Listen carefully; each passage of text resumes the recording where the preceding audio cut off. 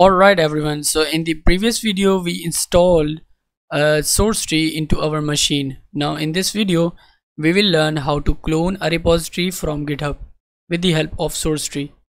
Now to clone a repository with the help of Sourcetree, you just need to select this clone option.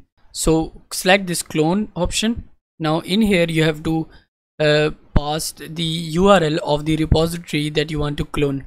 So let's go to the GitHub profile. So here you can see I have my profile. Now from the profile page you can go to the repositories tab. So let's go to the repositories tab, and from here you have to go to the one of the repository that you want to clone. So let's say I want to clone this blog repository blog project. So let's open this blog. Now let's say this is the repository that we want to clone.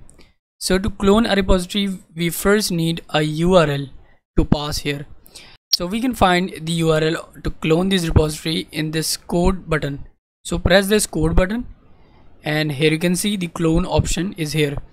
Now you can have multiple options to clone this repository. You can either clone this with HTTPS, with SSH, or with GitHub CLI. So you need to just go to the HTTPS and just copy this URL, and let's go and again go to the Sourcetree and paste it in here. Now in the second option you have to pass the folder from where you want to clone this repository. So let's select the folder. Let's go to the downloads and make a new folder with a name blog. Select this folder, and in the third option you have to pass the name that you want.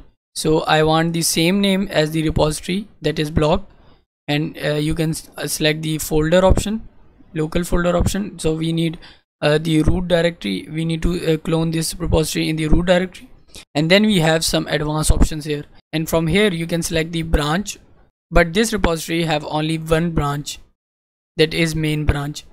Now let's clone this repository.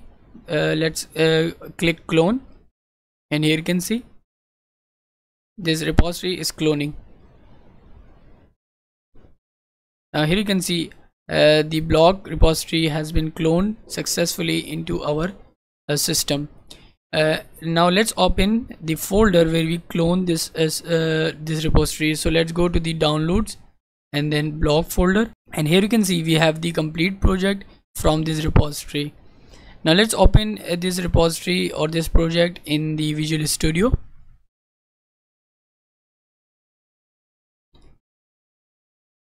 Now let's open a new folder.